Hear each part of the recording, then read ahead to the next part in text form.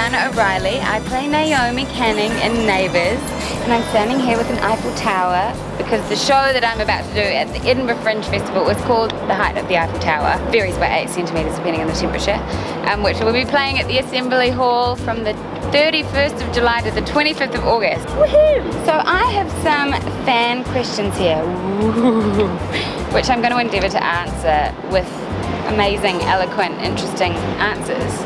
Ready? Okay. Kylie Rooney George asks, why do you think Naomi goes after married men?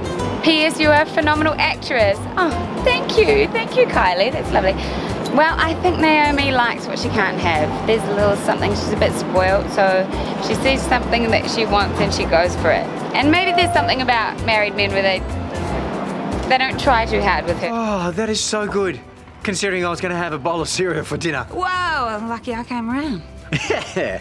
Maybe she's used to men trying a bit much, so yeah, that grass is greener thing. She needs to watch out for that. Thank you for asking though. I'm just going to pop that there and ask another one. Rebecca Peacock. Peacock is a great last name. Asks, do you enjoy playing a villain on the show, or would you prefer to be good?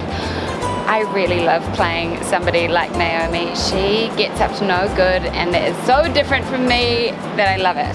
So, but she's got a good heart, don't you think? She's not fully evil, right? Rubbish! Oh, no wonder he died, to get away from you. Oh. Ladies, please, this is not helping. Basically, yes, I do enjoy it. Thank you.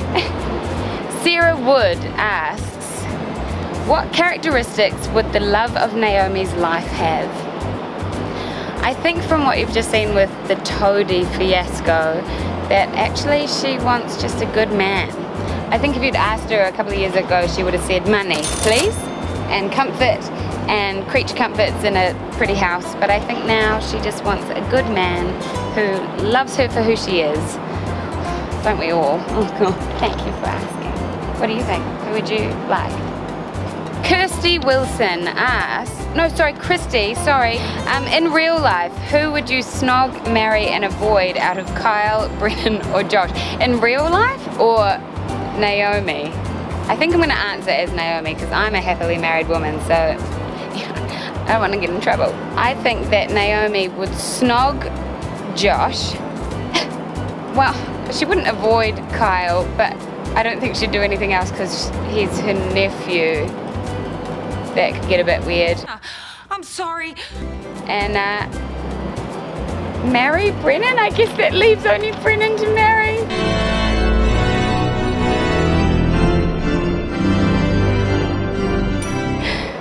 What do you think? I don't know if that would work very well, but it's sort of like the last option. So yeah, Brennan. Sounds dirty. It was. Oof. Thank you for all your questions. That is the end of part 1. Stay tuned for part 2, or just click right here to subscribe to the Neighbours TV YouTube channel.